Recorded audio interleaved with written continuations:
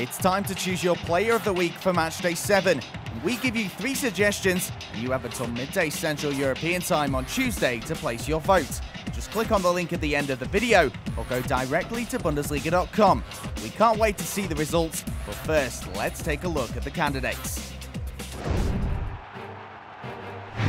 Robert Lewandowski, the signing from Borussia Dortmund, has now scored his first brace for his new club, FC Bayern Munich.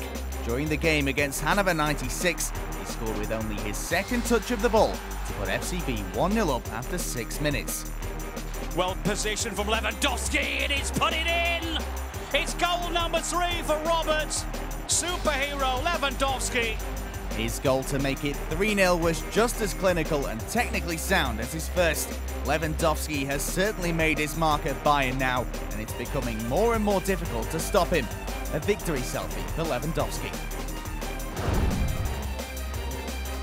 Frankfurt fans consider him a footballing god, and Alex Meyer showed exactly why on Matchday 7 with his 2 goals securing Eintracht a 3-2 win against Köln.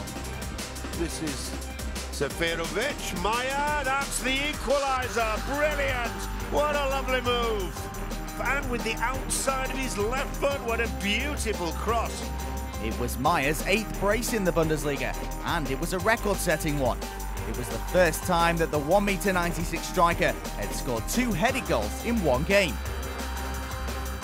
Match winner Alex Meyer, who along with his 2 goals also had a game-best tally of 6 shots, was the fans' hero in Frankfurt. Solomon Kalou, Hertha's new star striker, was making just his 3rd starting appearance, but he too got on the score sheet twice.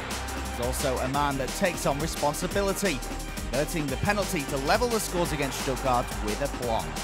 The Ivory Coast international became the man of the match with his brilliant goal to put Berlin 2-1 up. That's a lovely move, and it is in as well with a terrific goal.